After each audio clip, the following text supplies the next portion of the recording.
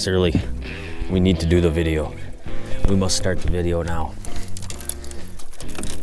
We'll get 3 rods going, we'll get 3 baits going. How about that? And we'll tell them, Surly, you need to come formulate a plan with me, buddy. Sit down in your captain spot. We need to talk about the best baits, and we need to talk about how you fish them and why you fish them, and we need to catch a fish on each one, or a couple fish on each one, okay? Okay, and we'll go home. What is going on, guys? Today we are back with another video, and it is fall. It is fall. We got the red flannel fall shirts on, and Walleys are doing fall things. And we just filmed a video yesterday on jigging a minnow, but realistically, fall fishing to me is all about jig fishing. And there's a couple of different jigging presentations, kind of 3 in my mind, that I use a lot this time of year. You can even say 4 and throw plastic in there. We've done so much plastic stuff. We're going to kind of cover 3 different ones today. But there's 3 kind of jigging presentations that are just kind of the mainstay for me in the fall a lot of times. And one of those, obviously, the jig and the minnow, which we filmed a video on yesterday. We'll go into that and basically how you want to work it, why you want to work it, things like that. From there, we're going to go to one of my second favorite ones, top 3 for sure, the Acme V-Rod. This is a blade bait, very effective bait in the fall. Catches a pile of fish, really good bait all year long. And I have been blown away by how productive this bait has been just in a lot of different situations this year in general. It's the first year it's been out. Fish blade baits forever is the first year this one's been out. And yeah, very productive bait for sure. So we'll talk about that bait, how you fish it, where you fish it, things like that. And then we're also going to talk about the tried and true Acme APPAREL and why this is not just a summer lure, but it's also a phenomenal fall lure. Very productive. This is kind of that early fall time frame, you know, but a lot of these baits are going to be productive all fall long, so do not forget that. And we'll kind of go in that order. We got to blast off, go across the lake here, start with the jig, hopefully catch a few fish on that, kind of go into it. Then, like I said, we'll move to the blade bait, and then we'll go to the APPAREL. And with any success, in an hour's time from now, we should have all 3 of these accomplished and be catching fish on all of them. But fall, absolute favorite time of year. I wish fall would last for 6 months and summer would last for 1 month, but hey, it is what it is. Fall, all about the jig bites, and that's what we're going into today. How you can jig 3 different presentations and be super successful all fall long. Stay tuned, let's get it going on.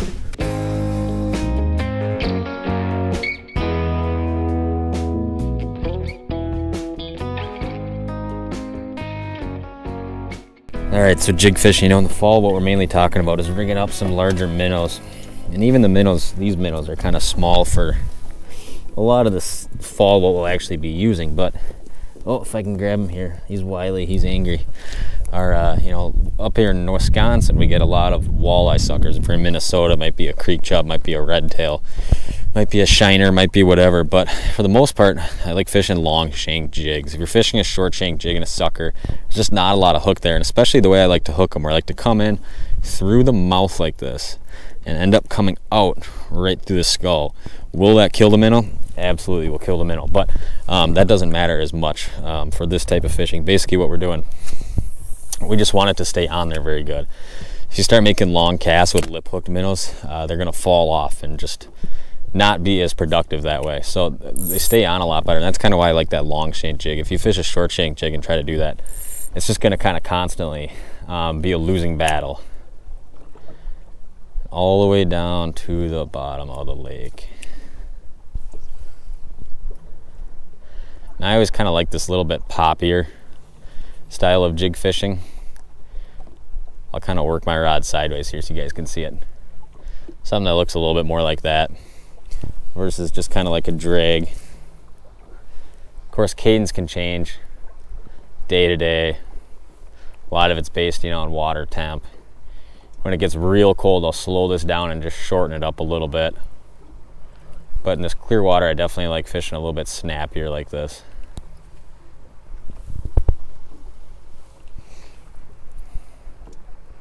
And with these Elliott rod, you know, every time this bait hits the bottom, I can feel it just kind of hit those rocks or the hard sand. Braid goes a long ways too. Fishing braid on this rod gives me a lot more sensitivity down at deeper depths.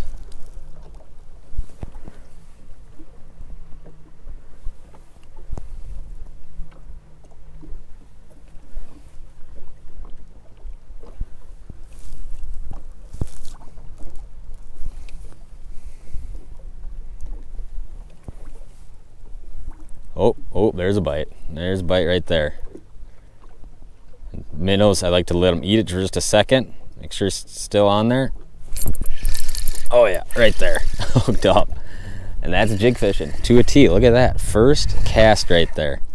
And most of your bites, this is not gonna be a big fish at all, but most of your bites are gonna come.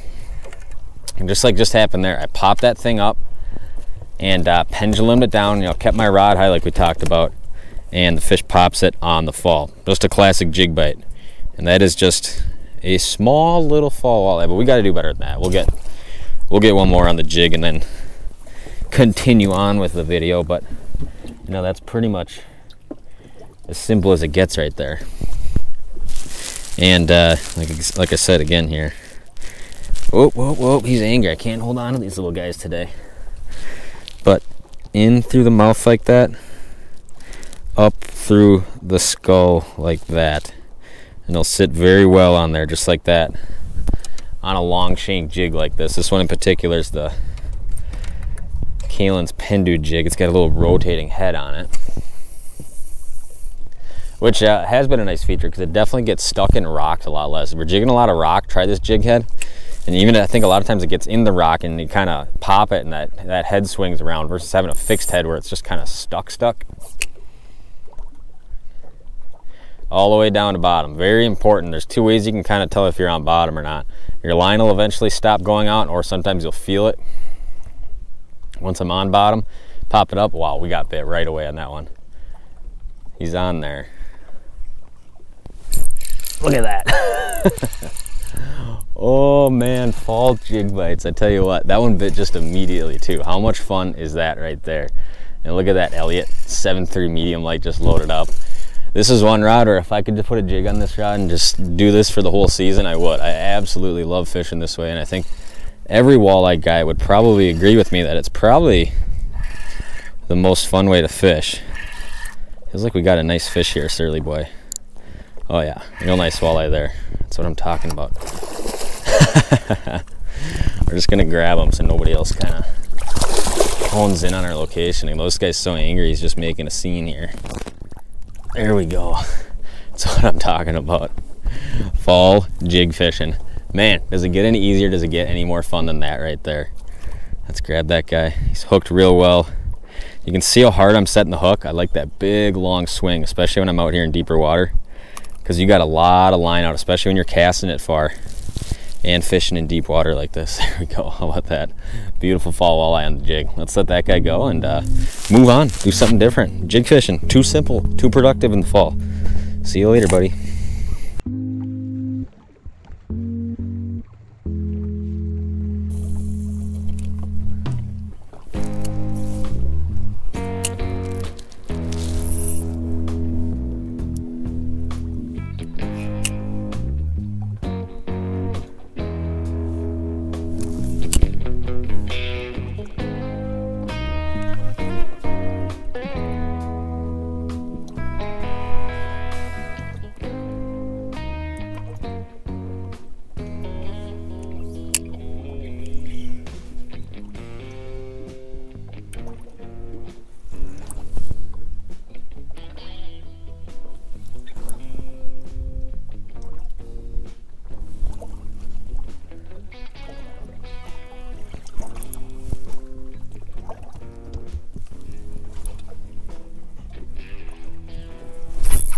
Oh my gosh, dude.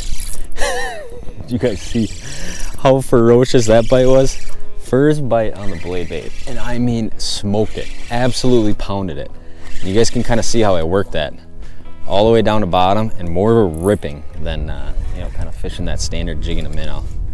Wow, did he absolutely smoke that thing. I mean, that was insane. That was ridiculous. If they all bite a blade bait like that, my gosh. I'm fishing one of my favorite colors here. This is the, I believe it's called Big Muddy color. Started fishing this a lot in Sturgeon Bay this spring. And that color right there, lethal, lethal, lethal on these Clearwater walleyes. This is the 3/8 size. They're coming out with larger sizes than this, but I think that 3/8 is a phenomenal kind of universal size. You know, for a lot of that mid-depth stuff. Or even, whoa, we fumbled them. We fumbled them. There we go, come here, buddy. That 3/8 side is just kind of lethal this time of year. There we go. Beautiful, you know, 17, 18 incher. Let's let that guy go. But, you know, blade bait fishing's been around absolutely forever. And they have, you know, kind of come a long ways, but the principle's kind of the same. You know, it's a vibrating bait, no rattle in it. And, you know, this is the Acme V-Rod, you know, one of my absolute favorites right here. Always put a snap on there. I generally put it on the middle clamp like that. And, you know, there's several different ways you can fish this. You can go vertical. Most of the time I like casting it, but we filmed a bunch of stuff this spring where we were river fishing, going vertical. And basically the way I fish this vertical in really cold water would look something, you know, late in the fall. This is a productive way to fish. All the way down to the bottom. I'm gonna sit here, I'm gonna do something that looks like this right here. Each time letting it hit bottom. Pop it, let it hit bottom. Pop it, let it hit bottom. Almost more of a wrist snap than like a big movement of the rod. This time of year, you know, I kind of like to cast it and get a little bit more aggressive with it. So what I'll do, I'll pitch it out there, let it get kind of all the way down to the bottom, which takes a little bit, you know, 26, 27 feet of water. And once I'm down there, I'm kind of fishing it like I would like rip jigging like a swim bait. Not so much snap jigging, but more rip. This is kind of a fast pull. So what I'm doing is, like I said, all the way down to the bottom. So there we go, we're on the bottom. Kind of a quick pull like that. And I kind of semi-slack it on the way down. I don't want this thing to stall up too much because it doesn't have, you know, a ton of different action on the way down. It's more so just falling. That up movement is, you know, real hard and slappy and aggressive. So all your bites come on the fall, or sometimes they'll bite it right when this bait hits bottom. Like I said, popping it up, following that bait down. So when I pop it up, I kind of follow that bait down at the same rate it falls. I don't want it to hang it up too much, and every time, you know, letting it hit bottom and going fast. Now as the water cools, I'll go to something more that looks like this. These little almost like 6-inch pops with the rod tip when I pop it up. But this time of year, you know, when you get these water temps in the 60 or, you know, mid 50 and up degree range, pop it like that. I really like to get this bait moving a lot more. And sometimes what you'll notice is you might have two guys in the boat fishing, you know, the same thing. And one guy will be going real finessey this time of year when the water is still warm. And, you know, the other guy will be doing kind of this more rip thing. And the guy who's generally ripping it harder, especially in clear water, will get more bites. Now, when you go to dirty water and that water starts getting real cold, that little short pop like that short hop is definitely the way to go when the water gets real cold. Almost like you're just barely getting it to go off the bottom. But, you know, for the most part, this kind of early fall time frame, like I said, what I like to do, maybe we'll catch a fish here, maybe we won't, we'll see.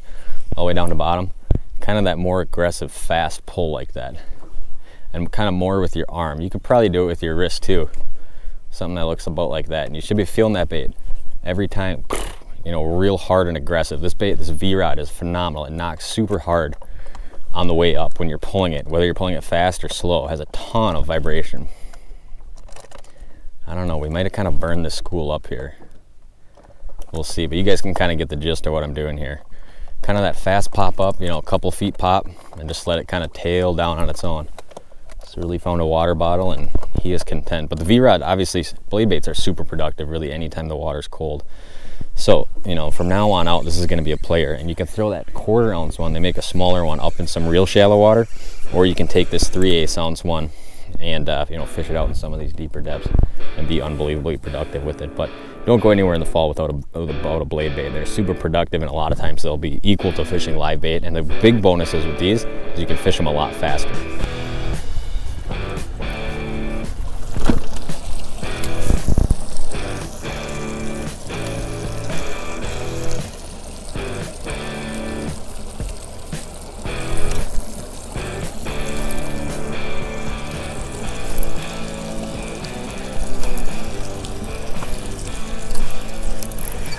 Hooked up right there, fish on. Man, is this everybody's favorite style of fishing or what? And just unbelievably effective this time of year. You know, everybody's all caught up on doing this all summer long, and I think a lot of people put them away as summer kind of turns into fall. It's a very fast bait, but the difference is when the fish bite them, the bait is completely stalled out because it's laying on the bottom. It's not like a crankbait that might, you know, be moving really fast all the time. This bait moves really fast when you're fishing it, but it also comes to a complete stop when it's on the bottom, and that's when you get bit. And there we go. It's a beautiful fall walleye right there on the Acme APPAREL. Like I was saying, you know, a lot of people I think fish this bait all summer. It might be staple for them, And then fall comes around, and I think they just go straight to a jig or a lindy rig, and that's what they do all fall. When this is just an unbelievably effective way to catch fish. And you know, that first spot we were on, that was kind of like, you know, fish kind of spread out all over the top of this little rock rise. Well, the spot we're fishing right now, it's a really big flat with nothing really out here, no large concentrations of fish, and all these fish are just kind of 2 fish here, 1 fish here, 1 fish over here. So a lot of times driving around from mark to mark and just sharpshooting them like I am right now, incredibly productive way to catch fish. And that's exactly what this style of fishing is kind of geared for. And you know, like I was saying, a lot of times this presentation is so snappy, it's so aggressive, that I think people don't do a lot of it, you know, in the fall. And it's really a good way to fish all the way late into the fall. You know, this time of year, what I'll generally do is I'll drop it straight down. I just kind of pitched it forward here so the boat's moving. But when we get all the way down to bottom, you know, this is the same way I fish it in the summer when you got these 60 to 55 degree water temps. All the way down to bottom, hit it real hard, straight down, slack your rod. What you do not want to do is something that resembles this right here. I see a lot of this going on lakes. That is bad. This is just lifting and dropping. The bait's doing nothing. What you want to make sure you do is hit that thing hard and on a slack line. Let it fall on a slack line. What'll happen is it'll just go to pop up again. There'll be a fish on. Sometimes you can go to this double hop, let it hit bottom. Other times just that big single hop. Now the other way you can fish this is just kind of short cast it too. This bait does not work well on long bomb casts. They just do not seem to do very well doing that. But short little pitch cast, get it out there. You know, a lot of times you can kind of do this from a spot lock position if you're in an area where there's quite a few fish. All the way down to bottom. And same type of thing. Hit it once, let it fall. Hit it twice, let it fall. Every time you need to be hitting bottom on a slack line. If you're used to jig fishing, you do something like this. Let it pendulum down, you will not get bites. Hit it, slack line. Hit it, slack line. And as that water cools, a lot of times I might go to something that looks like this a little bit more, where that bait spend more time on bottom and does not come as far off at bottom. You know, as the water cools, these fish's strike zone will shrink a lot. So what you're gonna see happening is they don't want that bait to come way up off bottom. So like I said, we'll get it out there again here and kind of show you, you know, this time of year, it's that real hard, aggressive snap. Well, as that water cools down and into that, you know, 60 degree and under time frame, all the way down to, you know, even when the water's real cold, I like to do something that resembles this a lot more. And you're almost just kind of hop skipping that thing on the bottom, like just like that right there. And I got mono on, so my line's stretchy, so that bait's not coming real far off bottom. This time of year though, this early fall, I still get pretty aggressive with it when we got water temps in this 60 to 55 degree range. Under that, and then I'll go to more of this just kind of, you know, real short little hops like this. And both methods are effective, and obviously it's just a phenomenal bait to fish anytime you have fish in deeper water. So if you're not fishing these Acme APPARELs late in the season, absolutely get some. The sun angle's probably terrible right now, but we'll see if we can block it. There we go. You know, this time of year, clear water. I love my purples, colors like that right there. If you're fishing dirty water, go to a fire tiger or some kind of UV color, and you guys are going to be super productive this time of year.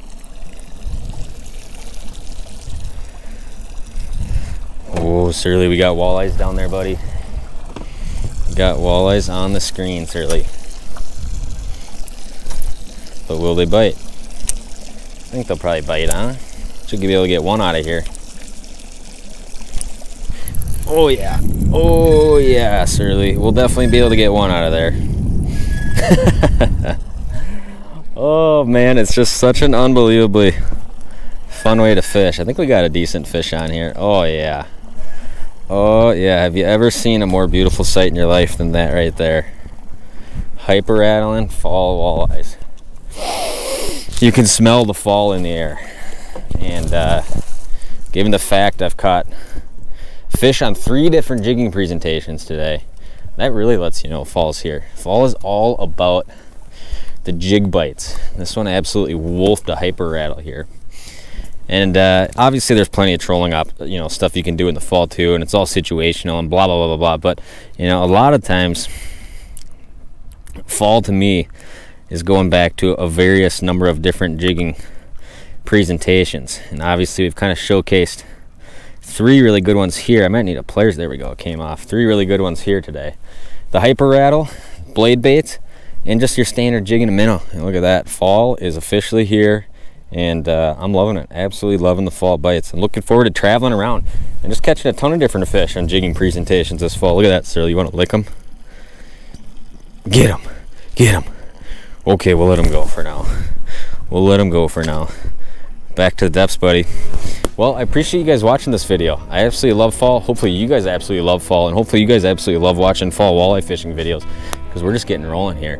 And tomorrow, I believe I'm leaving for a multi-day trip to kind of do some stuff in Minnesota, I think is the plan for now. But I fly by the seat of my pants, so who knows what's going on. But hopefully you guys enjoyed watching this video. Hopefully you guys learned something, or maybe hopefully it was just entertaining to watch.